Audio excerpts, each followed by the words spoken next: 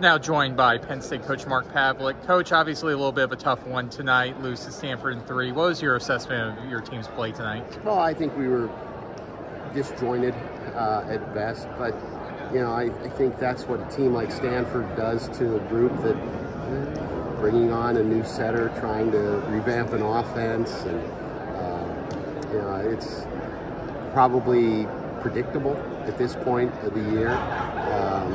Thought we didn't respond as well as we're going to as the season rolls on, but all in all, valuable experience. It's January volleyball. I think Costi will tell you it probably wasn't the cleanest match that he wanted either, but it's valuable.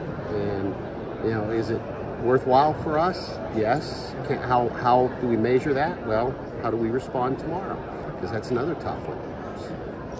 And Coach, talking about the serve pass game, obviously Stanford was doing well. Was there anything different they were doing compared to what you've seen on the film, or just hats off them, good serve? I thought they were serving. I thought we were rushing our passing. I thought we were shortening the court and catching balls high. And when we finally just kind of settled down and let the ball come to us, we were in system a lot more. So. Yeah.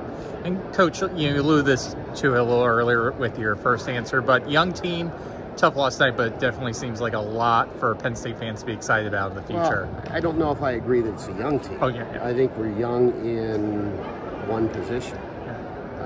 But I think that's the position that the experienced guys have to rally around and say, okay, just give me a ball here and I'm going to take a good swing. And passers have to rally around and say, we'll make it as easy on you as possible.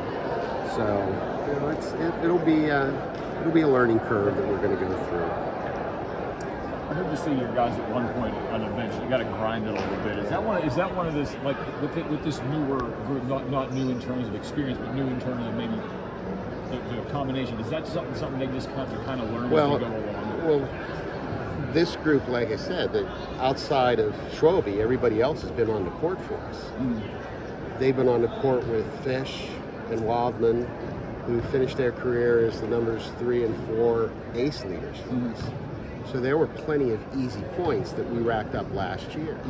This group has to understand we don't have that anymore. We have got to grind out points. There were some rallies going on that we hung in there with, and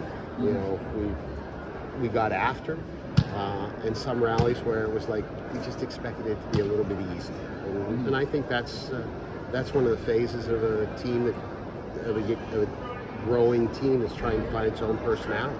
And what do you think this team, what their personality can be at some point? Is that yet to be determined? No, I think their personality can be one that they can be laser focused, they can be locked in for as long as it's going to take them to do that. However, me, big Marvel fan.